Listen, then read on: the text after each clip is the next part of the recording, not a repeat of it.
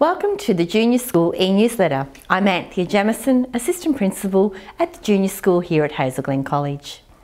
I would like to begin by saying a very big thank you to the parents who helped out at our Mother's Day store 2 weeks ago.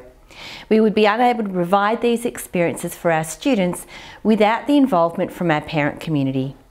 A big thank you to Michelle Fitzsimmons and Lisa Burek for organising the beautiful gifts and the overall running of the store. I'm sure there were very many happy mums and grandmas on Sunday. A very big congratulations to our Year 3 students who all sat the NAPLAN tests.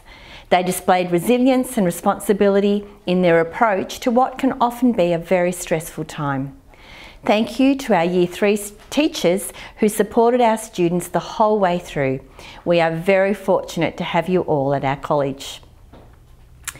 Last week, our preps had their first excursion to Bundoora Farm.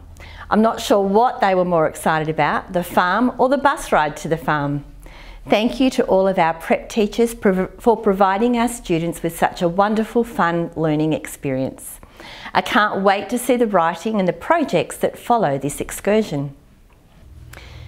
Here at Hazel Glen College, we take enormous pride in our college uniform. A reminder that all students are expected to be in uniform at all times and that footwear must be black school shoes or completely black runners.